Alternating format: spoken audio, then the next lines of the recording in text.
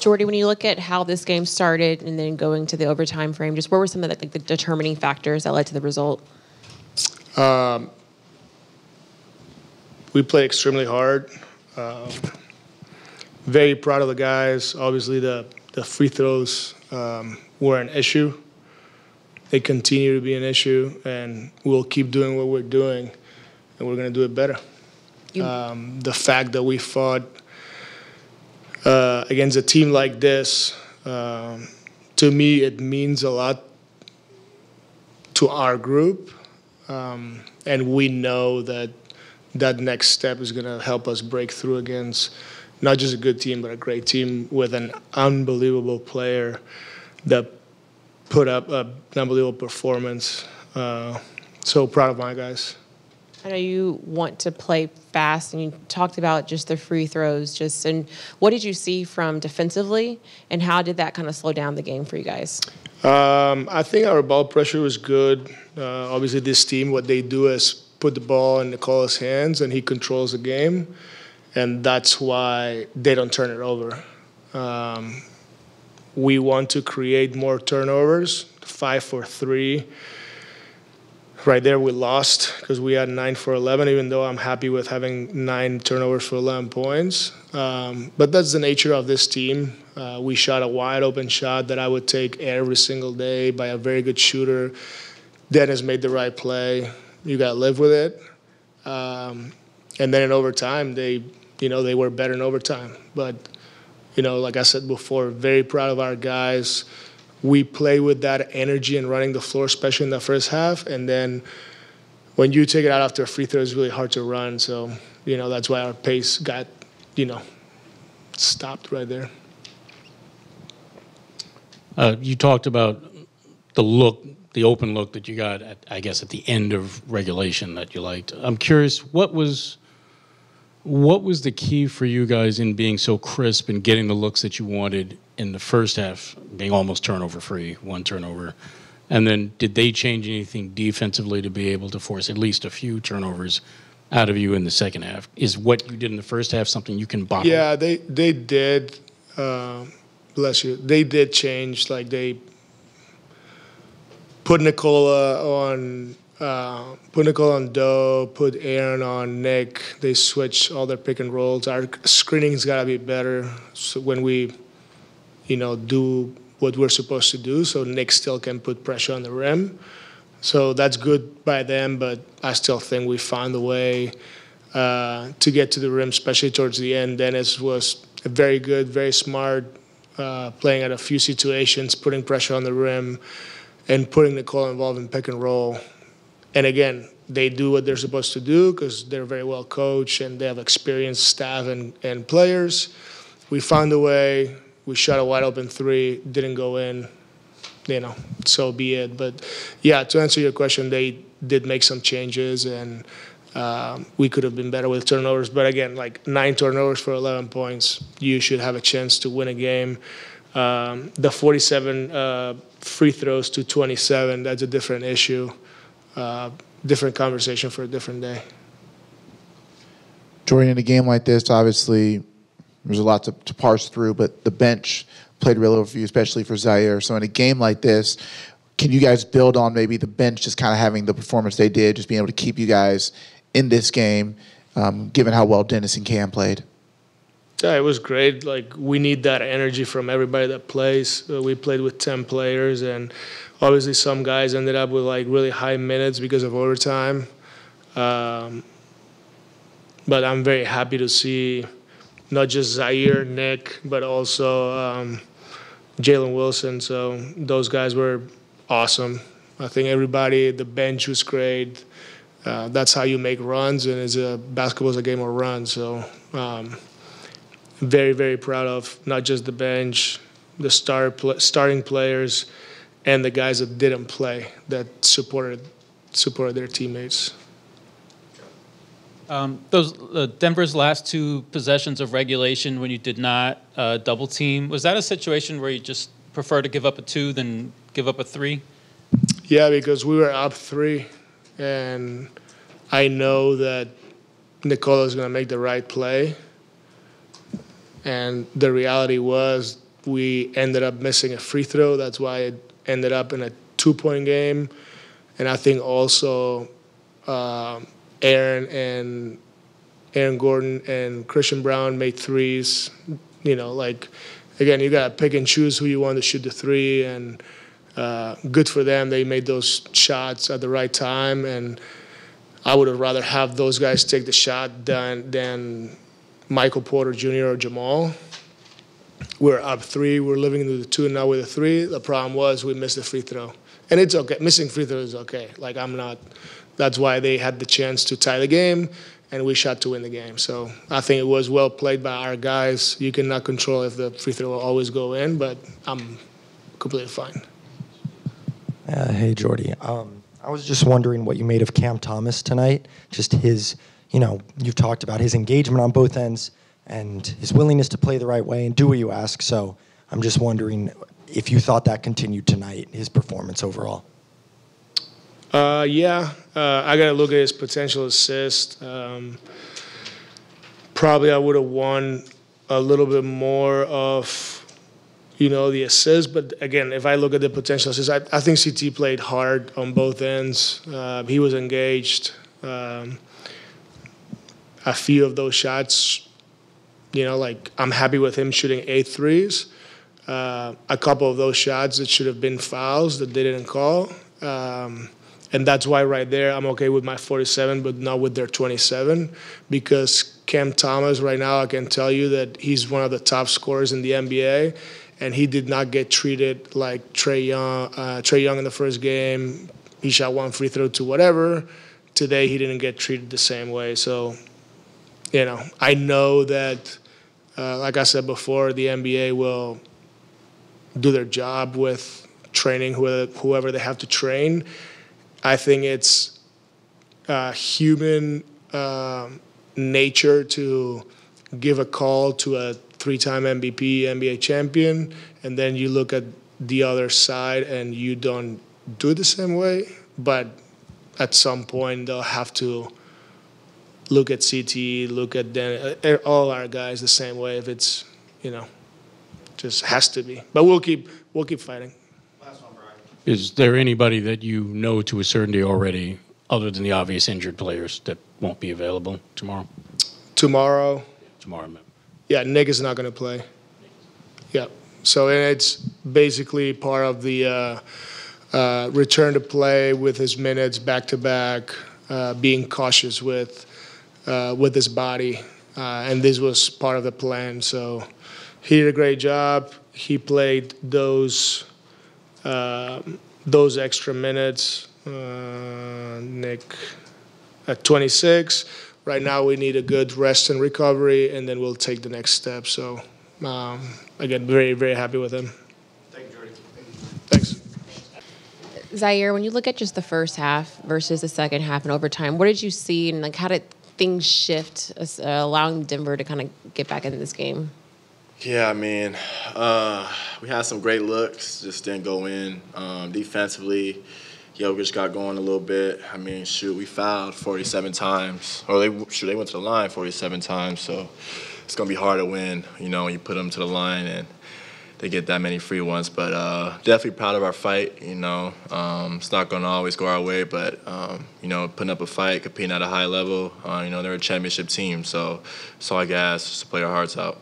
When you look at the fouls and them going to the line, just in what ways did that slow down the offense for you guys? Yeah, it definitely does. It hurts our momentum for sure. We're a team who likes to play fast and, get shots in the first 6 seconds, so it's hard. We got to be extra disciplined with our hands, especially against superstars, right? Superstars are going to get majority of the 50-50 calls. So definitely got things to clean up on, but, we had some good moments too, so can't overlook that. Jordi was asked before the game just what he's seen you bring to the floor for this team, and you just said energy. That was the word that he used. You said in entering the season that you're reviewing this obviously as a fresh start. Just do you feel that change of scenery has shown up in what you've been able to bring on both ends of the floor? Yeah, no doubt, man. I definitely feel like I have more to bring to the table, but, happy with the start. Definitely not thinking it all out there, just being myself and playing free. And, it's been good. I've been pushed really hard by all the staff here, and that's what I like. So, so far, so good. Just got to, just keep stacking good days. Now, you were around 30% from three over your first 3 seasons with Memphis, and I think 4 or 5 tonight. You shot it really well. Is there anything differently that you did mechanically entering the year, or what do you attribute that jump to? Not really, man. It's just trusting my work. It's gonna be some bumpy roads on your journey, but I just always just stuck with it, and especially now, man, I feel like I'm just allowing my instincts just to flow. I put in all the work, early mornings, late nights, so the work's already been done. I just go out there and just try to trust it and, just bring energy. And if I make shots, it's great. If not, then, it is what it is. But definitely just not thinking as much and just allowing the game to come to me. Ziaire, obviously you guys want to win every game, but just Jordi was talking about this earlier, but do you take pride in how you guys competed against a team like the Nuggets, or is it a matter of thinking about this, how can you learn from those maybe missed opportunities to maybe take away and just obviously prepare for a tough game tomorrow? Yeah, they're a tough team, man. It's very little margin of room for error against, championship teams like that. So, we definitely got to watch some film and see how we can clean up these fouls and, execution on the offensive end, especially late game. But like I said, man, I'm proud of these guys. Everybody who was in, bench, everybody just had energy, was aggressive, and, we put up a fight, man. So didn't get the outcome we want, but there's some good things we could take away from this game. And speaking of Memphis, obviously tomorrow, you're going back there. I guess just looking back at that time, you talked about it before, but just what do you remember most from that era that kind of made you the player that you are now, you think? Man, just so much, man. Just honestly, just the family that I was around every day. I love those guys to death. I would be lying if I tell you I didn't miss them. Still talk. Shoot, I was texting them right now. Those are my guys, man. The coaching staff, the players, the fans.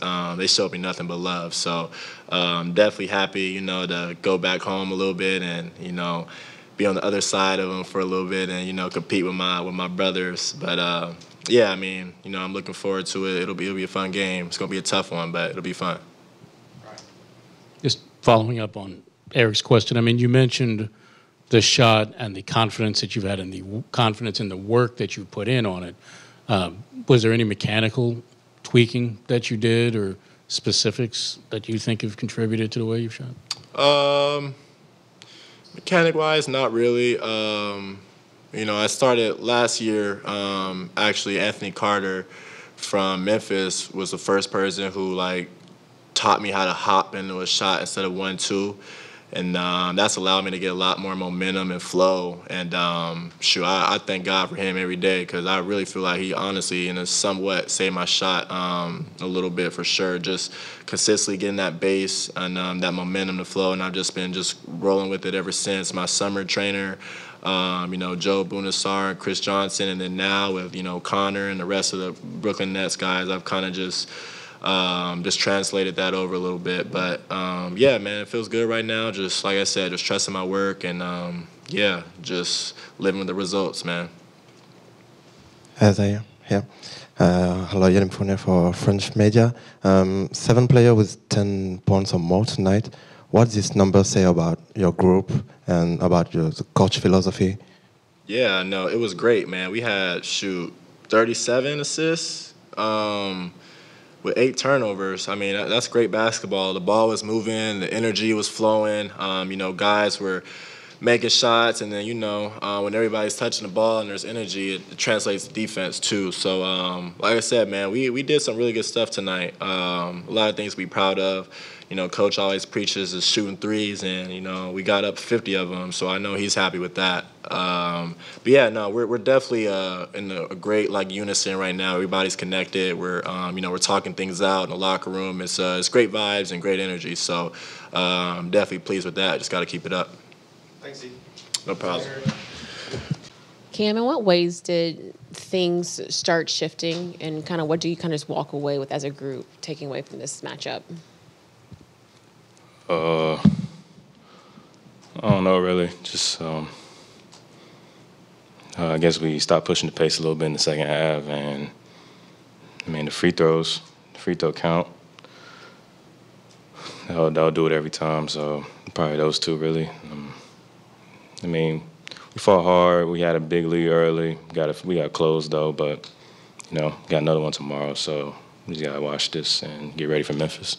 When it comes just to the free throws, I know that's been a topic of conversation these last couple of games. Are you seeing any consistency with just how you guys are guarding and defending, and what can change? Yeah, I mean, being physical, trying to blow stuff up, and I guess the fouls are getting called on us. So, it's kind of tough to guard like that, but you just got to find a way to work through it and figure out how to keep teams off the line. So that's about it. Cam and Net, I think the last sequence of in regulation, overtime, I think you made the shot, and then did Denver do anything difficult to make it tough? I think you guys missed like three or four shots after that. Did you notice Denver do anything differently defensively in overtime after you made that first shot? No, they ain't do nothing special. To sort of follow up on that, Jordi mentioned they changed the matchups a little bit. Aaron Gordon guarding Clax a little more, and Jokic guarding Dorian. In the second half, did that affect you at all? Like, in terms of who's your screener, who you're seeing when you come off screens? No, we just got to know who's coming in the screens and who's going to be involved in the actions. So, but no, they didn't do nothing special that I noticed, but, I guess. Cam, do you personally feel like you've gotten an unfair whistle this season?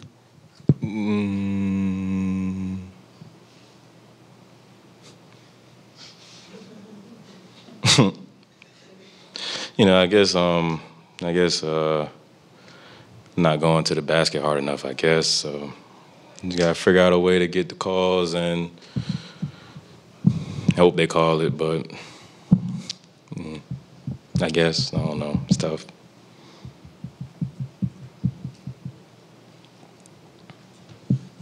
You guys have had a pretty tough schedule to start the season. Pretty much every team you guys played against has been in the playoffs at some point in the past few years. With how competitive you guys have been, do you guys see yourself as on the level of teams like the Nuggets, like the Bucks? We're still early to tell. We're playing these teams really good. It's not like we're getting blown out every game.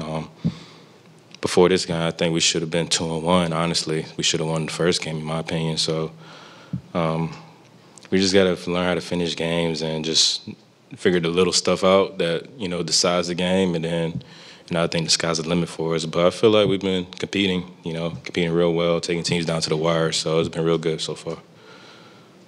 So far this season, you're attempting a career-low percentage of your shots from the mid-range. Your shot profile has been trending more towards the rim and threes. Has that been a concerted effort from you or, a coaching point from the staff, or is that just how it's worked out? Just how it's worked out. Just how teams are guarding me. They're taking away the mid-range, I guess.